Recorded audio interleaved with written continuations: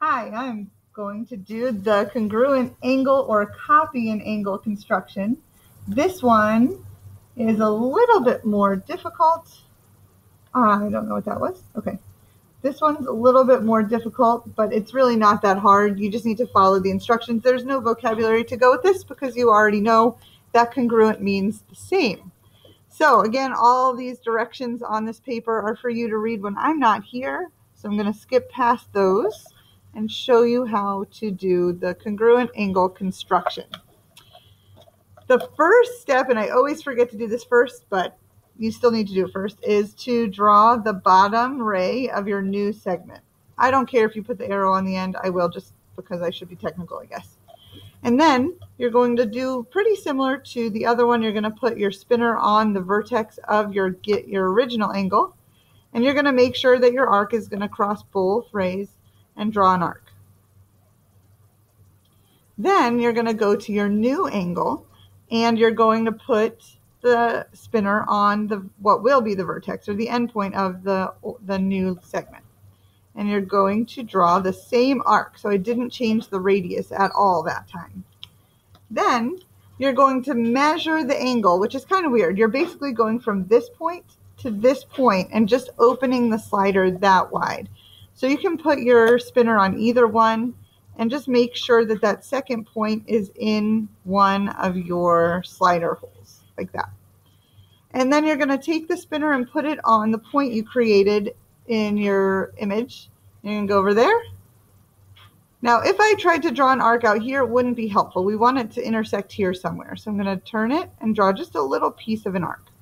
That creates a point, and we're going to connect that to the end point, which makes the new ray. And now this angle and this angle are congruent, so I'm going to use the geometry marking to mark them congruent. You don't have to have that on yours, but you know, I'm going to. All right, we're going to flip the paper over, and I'm going to show you a couple more times the same thing. So we need to construct an angle congruent to this angle or copy this angle. I messed up when I made the paper, so I'm just going to do it really close so I don't run off the paper. So we drew the new bottom, the new segment, and then I'm going to draw the arc on the given angle. Now we want the same arc on the new angle, so I'm going to put it on the end point and draw the same arc. Make sure it goes far because obviously this is an obtuse angle. Then we need to measure the given angle from here to here. So I'm going to open my slider, the spinner on one and the hole on the other, like that.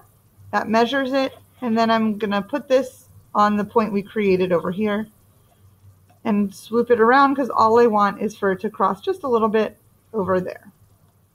That gives us a new point which we can connect to the end point, and that will create the other ray for this angle. And those angles are congruent. And again, we need to be able to do that on a picture that has more than just one angle. So we're focused on angle BCA. That's what it looks like.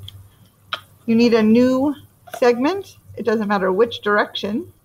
So there's my new segment. I'm going to put my spinner on point C. I need to close it because if I don't close it from where it is, it's not going to hit segment BC. So I'm going to close it so I know it will. And draw an arc. We need to go over here. I'm going to do it on this side just to show you it doesn't matter. Same arc. I didn't change my radius. Now I need to measure from here to here, the 2 points we created, to see how wide the arc is. So spinner on one, slider on the other, and I'm going to move it over to the point that we created right here. And I want to draw an arc that's going to intersect with the one I already have, and then connect that point to the end point. And these angles are congruent. And one more. I'm going to, again, turn my paper because I don't like to work upside down. I'll draw a new bottom to my angle, just using the ruler. I need to draw an arc on my original angle and the same arc. on my new angle. You should be good by now, so if you can do it on your own, you don't really need to watch this. I need to measure the original angle opening. And then I need to recreate that down here on the new one. So spinner on the point, intersect. There's our point to connect to. And it's done. All right, so if you still are confused, you can go back, rewind, and then replay. You can do step by step, or you can read the directions on the front. I hope that that helped. Bye. That was hilarious. Yeah, it's terrible.